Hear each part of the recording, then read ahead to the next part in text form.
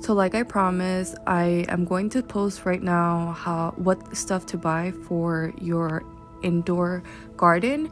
First, we're gonna go with the soil. I usually go with Happy Frog soil.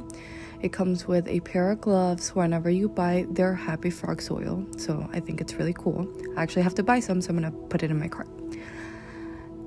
And then we're gonna go to the pH balance. The pH balance is for your plants. For when they get too high or too low, you can elevate or lower them at your request.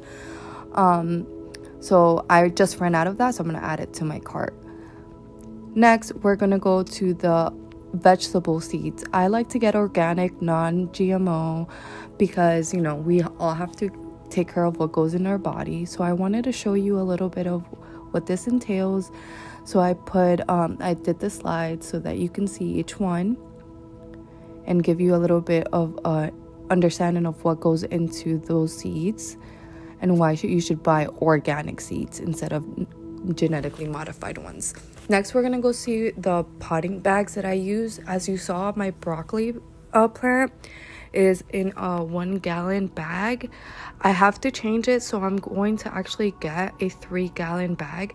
These bags let your plants breathe so that oxygen can get to the roots, and it also kind of works as a moisture control, where it doesn't let it get too moist because of the airway coming in and out. So I'm actually gonna buy this one. And then next, we're gonna go with the seedling pots. The seedling pots are the ones that you use for the baby plants. So first, you want to plant them in these seedlings pots. I use biodegradable ones just because I want to protect the earth. I'm gonna buy some so that I can start showing you guys everything. The LED lights that you get, honestly, I have very limited knowledge on this, so I've been doing like a trial and error, but this has been the one that I've been using the most, has been the one that I'm about to choose right now, the $39 one.